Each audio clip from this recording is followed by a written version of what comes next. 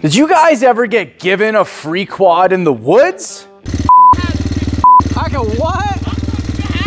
Yup, that's right. I got this Kfx700 for free. And I'm a little worried about this guy. And if you stick around, I'm gonna tell you guys the story of how I came about on this Kfx700. So, let's get it going, guys.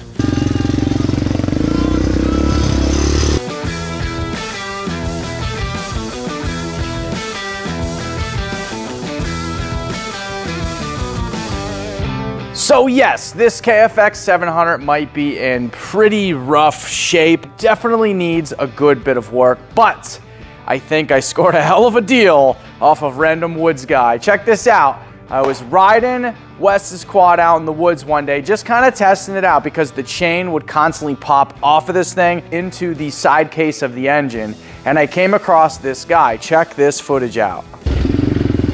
Oh, what do we got here? A breakdown?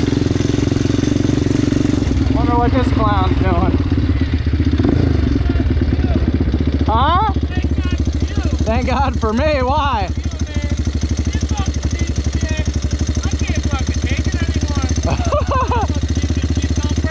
I've been there, brother. I know how it goes.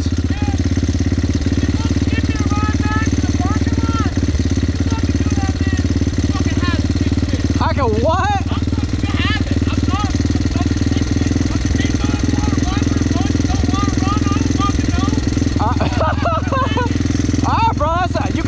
Bro, shake my hand. You got a deal, bro. You got a deal. Listen, I can't shut this off because this here piece doesn't restart because somebody don't know how to work on it properly. So at this point, I was obviously a little skeptical about this, but I did do a VIN check on the four-wheeler and it did turn out to be the guy's quad. So I was very ecstatic to get this Kfx700. I need you to turn that around. I got a tow strap here in my bag and we'll get that thing hooked up and get it back. Okay, bro, thanks. All right, man, got you. Just don't look at my porno mags or steal my monsters and we're good, bro. That's a nice hat there. Where do you get that sucker from? I found this motherfucker in a truck somewhere while I'm playing. It sounds like it. Oh, bro, it's my favorite hat. Saved my day. Saved your day, just didn't save your four-wheeler.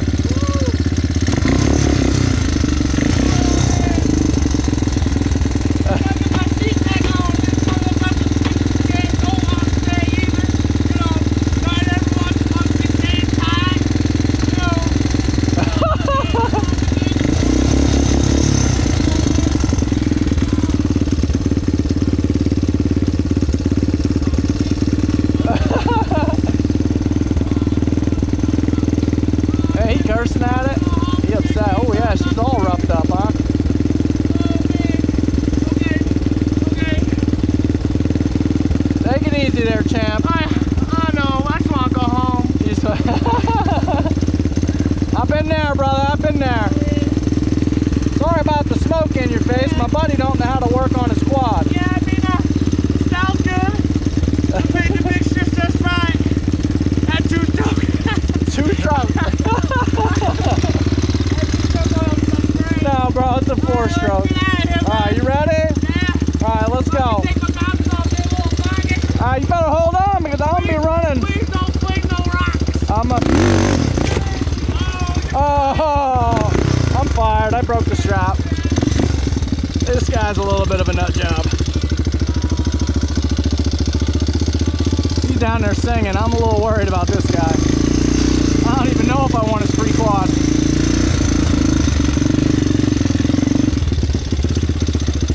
That's a piece of junk strap anyways.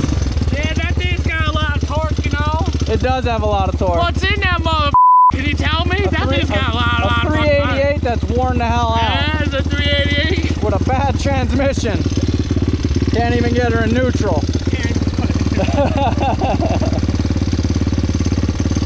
Alright, go slow this time, alright? Take it easy at first. Thing go up. It's a little bumpy at first. Yep, I'll take it easy.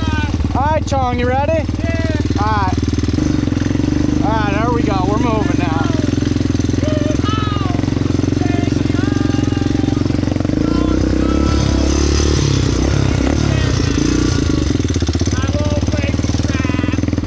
Alrighty then, he's back there singing.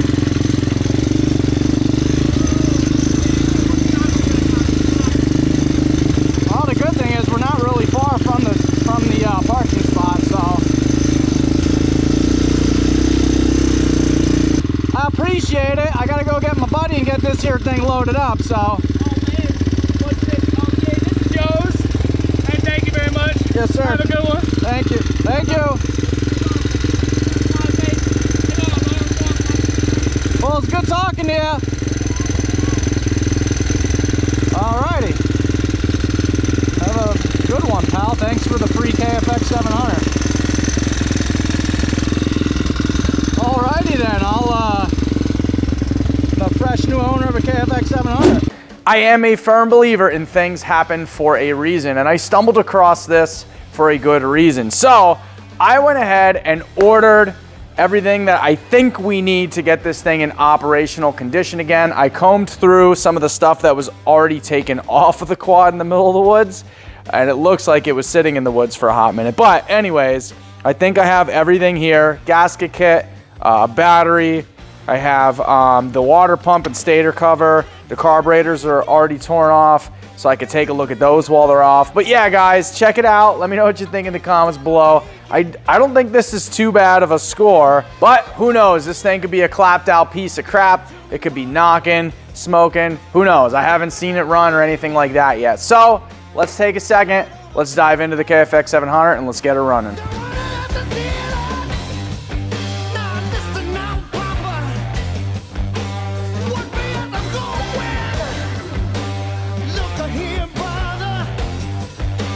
So obviously the first thing we're going to tackle is this side case cover, stator slash water pump slash timing area slash bunch of components in one. We're gonna hit this side of the engine first. I don't have a lot of experience with Kfx700s, although I have ridden a couple of them and I do love the way they run and ride. I think they are monsters with this 700 V-twin, and they were definitely advanced for the year that these things came out. So Kawasaki definitely had a good hold on this quad, and I always loved the V-twin even when it was in the Prairie utility quads, and then when they brought this out a couple years later, I was beyond stoked. I wanted to get on one right away. So it was really cool to be able to acquire one of these and just get to know them a little bit better. And who knows, man, this thing could be a ripper when it's done. So let's go ahead and get started. I'm gonna get a lot of this assembled and put back together. We'll get the carburetors cleaned out. I've got a battery on the charger for this thing already, and then I'll probably empty the gas, change the gas out, check the spark plugs, check the valve clearances, check the compression, and just kind of comb through some of the wiring and see if there's any other big things that I should look out for. So let's get it. Getting started with this stator cover and water pump assembly. This cover was already removed when I acquired this ATV, so it kind of makes me wonder what may have been going on with this engine to make it not run and leak as the previous owner stated. So we will reinstall the cover with a new gasket, because if it does have spark, we can leave the cover on for now.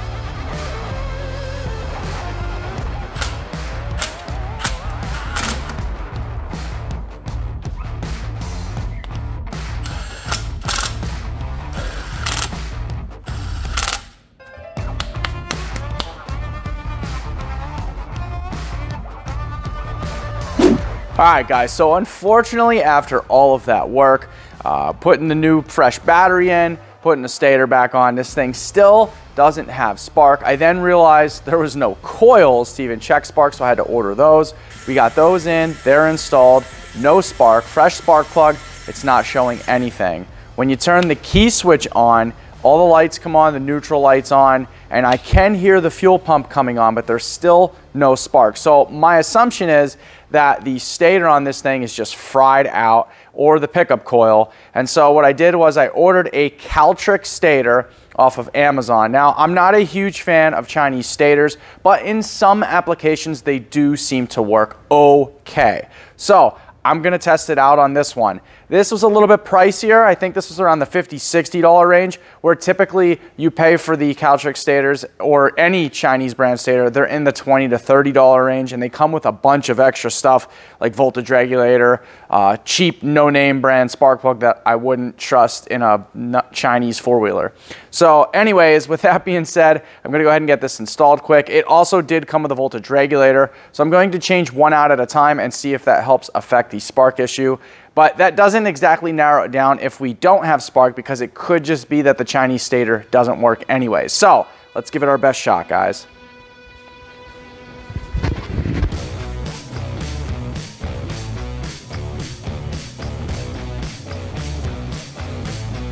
Since we already installed the cover once in this video, I'm gonna skip doing it again and avoid the pain in hopes of getting some pleasure as an end result.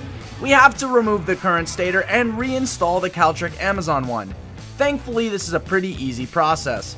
There also really doesn't look to be anything wrong with the one out of this Kfx700, but I can't tell if it is an OEM one or not. However, when I ohm tested both, the Kawasaki tested at 0.7 ohms, while the one from the Kfx700 tested at 0.5 ohms.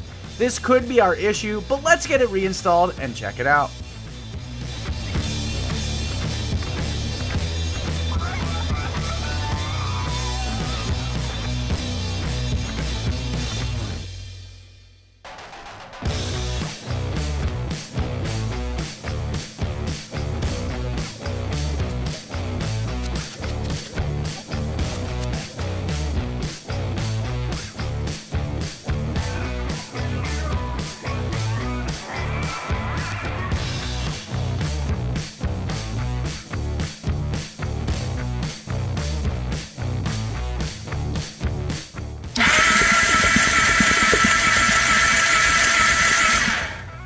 Now that we have some spark, let's get the fluids filled up and ready for a first test fire and see if she's alive or if she's gonna be a Debbie Downer.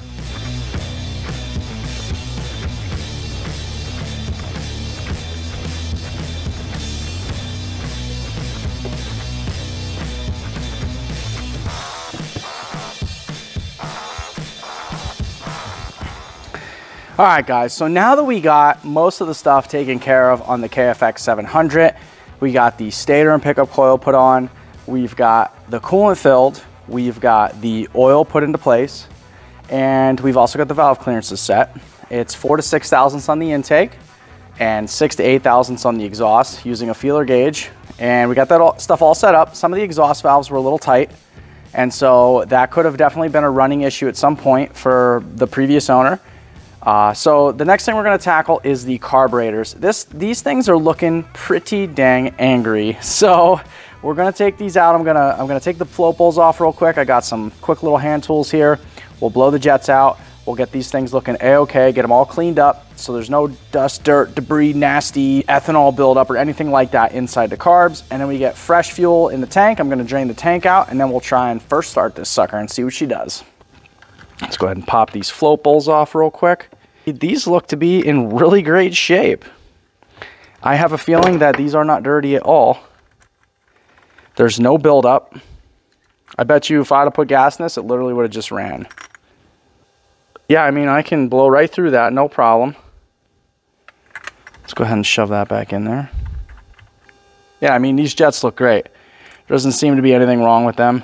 I will adjust the air screws while I'm in here because you will not get to these once the carburetors are on the machine.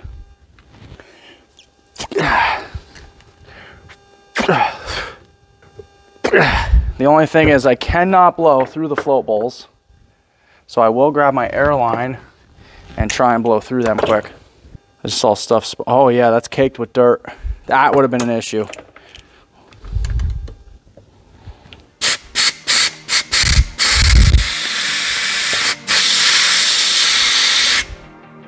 Okay, let's go ahead and get these put back together, and then we're gonna fire up this quad and see if she starts.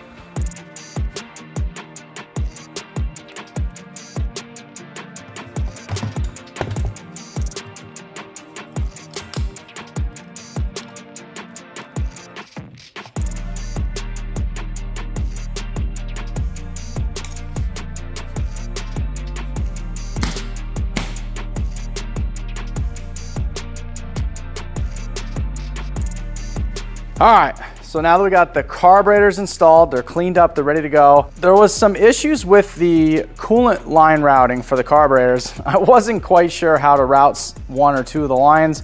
I looked through every Kawasaki diagram for the Kfx700 that I could find, and I read that a lot of guys were actually plugging these lines off when they ride more in the warmer conditions.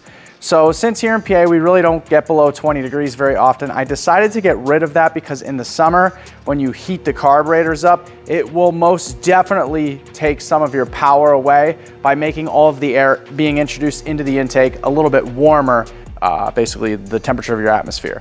So with that being said, I went and capped off all those ones going to the carburetors. It's a common mod on cars and trucks too. I had some Hondas we used to do that with back in the day, and Mitsubishi Eclipse, where they would route it through the throttle body. We would get rid of that altogether because we want the intake charge to be as cool as possible. That is the most dense air that is going in and provides the best charge for combustion. So with that being said, moving on, we've got the fuel line connected. The air filter is looking pretty rowdy. I don't know if we're gonna be running that. Probably get a new one of those, or at least give that thing a serious bath. But we've got fuel coming into the carbs. I have no starting fluid yet. I didn't use anything to start it up yet. We're gonna try and dry start it. We know the spark's good. So let's go ahead and give this thing a first fire, guys. See if she fires up. So I hear the fuel pump, that's a good sign.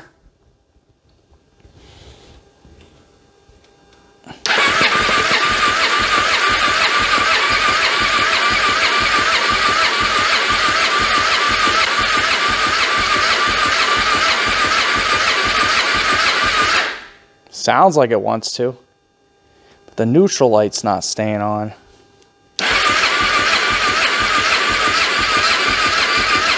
Come on, baby.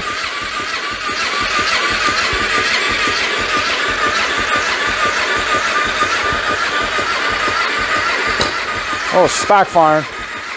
Come on. Come on.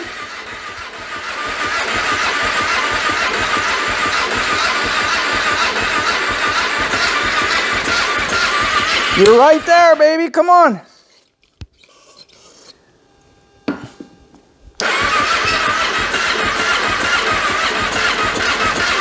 Come on. Come on, baby.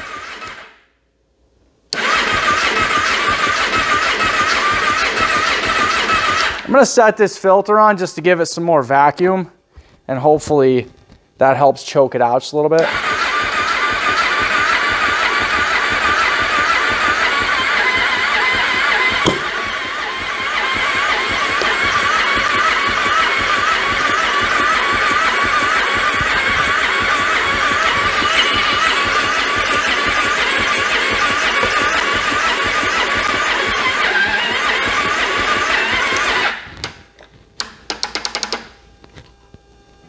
All right, well, the battery's got to get charged, and we'll try again with a fresh charge.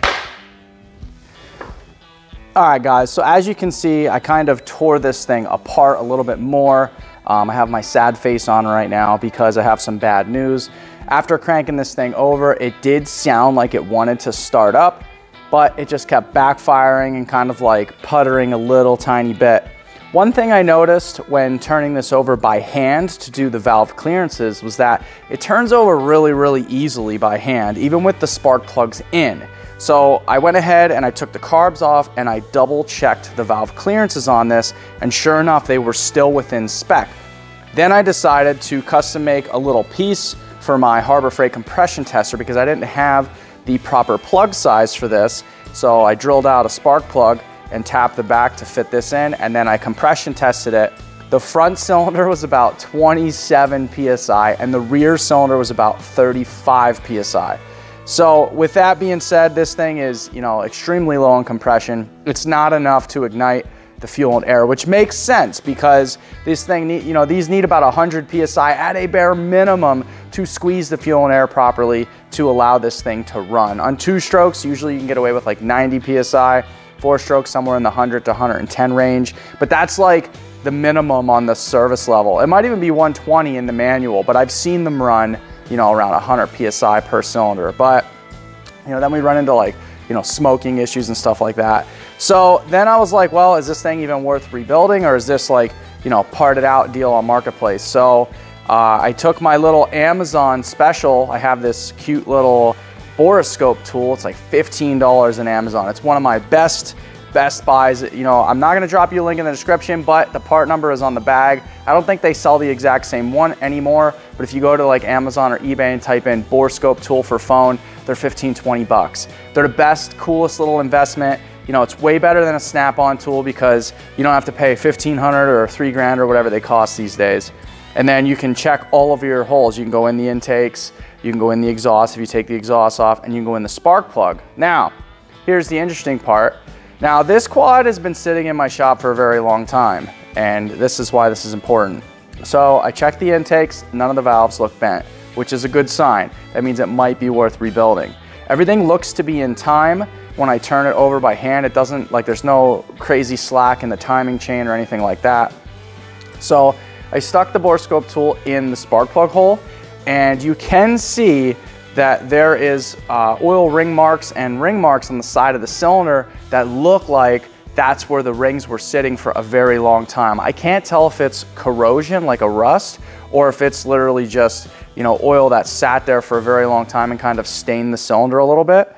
But what I can tell you is those marks tell me the rings are probably frozen into the piston from sitting for a very long time. We call that ring sticking. They're stuck in place. So with that being said, I think what I'm gonna do is call it kaput on this video. We're gonna get a top end order for this thing. And then I might just do rings and a gasket kit. Maybe we'll do a top end. I'm gonna go online, see what they cost, if it's even worth putting, you know, Weisco pistons in it or something like that. But I actually pondered around doing a full build on this KFX because I really do like the Kfx700s. So it would be cool to strip this whole thing down, you know, powder coat the frame, do a whole build on it. That way I can have this one for my collection. But, you know, I can't afford to do that with every four-wheeler and dirt bike that comes in here or every creation that I do. So with that being said, if you guys like this and you want to see a full build on it, drop me a comment below, say full build.